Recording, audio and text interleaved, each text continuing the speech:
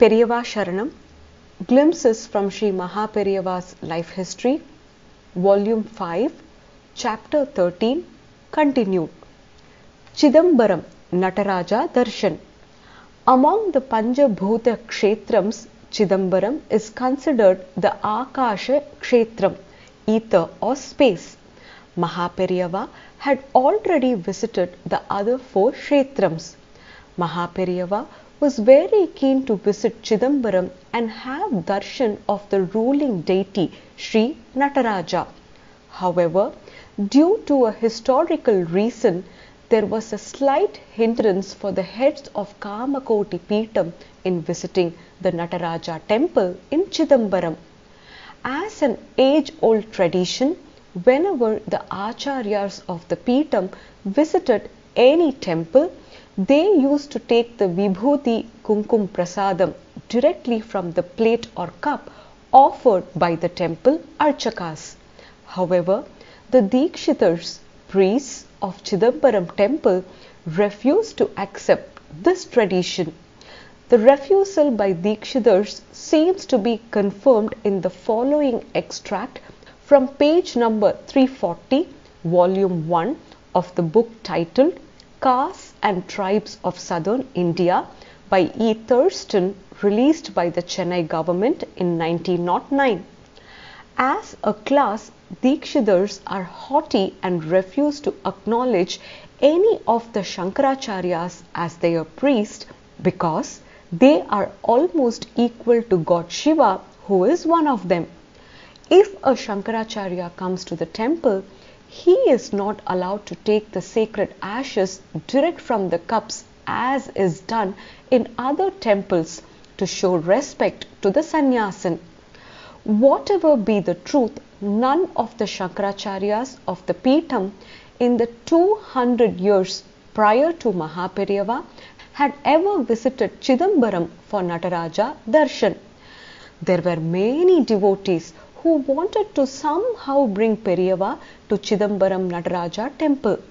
Among them were Dandabani Swami Dikshitar, who belonged to the Dikshitar sect, the great Tamil scholar U.V. Swaminatha Iyer, and Raja Sir Annamalai Chettiar.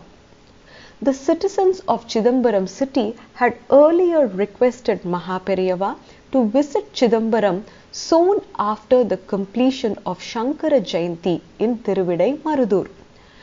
MahaPeriyava graciously accepted their invitation. Setting a milestone in the history of Kamakoti Peetham, MahaPeriyava visited Chidambaram on Thursday, May 18, 1933. The citizens of the city, including the Dikshitar community, received MahaPeriyava at the outskirts of the city with full honors of Purna Kumbam, Vedagosham, Bhajans and Nadaswaram. While the people of Chidambaram were worried about the ritual of offering of Vibhuti to Periyava at the Nataraja temple, this was of least concern to MahaPeriyava. Chidambaram temple.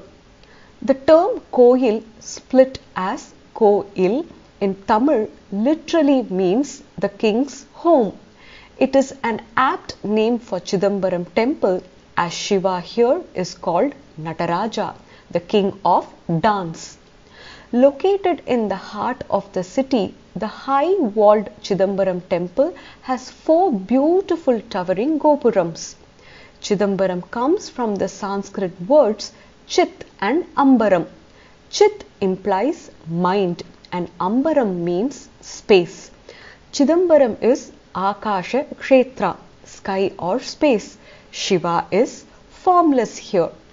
The Tamil term Chidambara Rahasyam, the secret of Chidambaram, is really an empty space within the sanctum sanctorum. In Chidambaram temple, Lord Shiva faces south in a dancing pose and bears the name of Nataraja. In the same temple, Lord Vishnu faces east and bears the name of Govindaraja.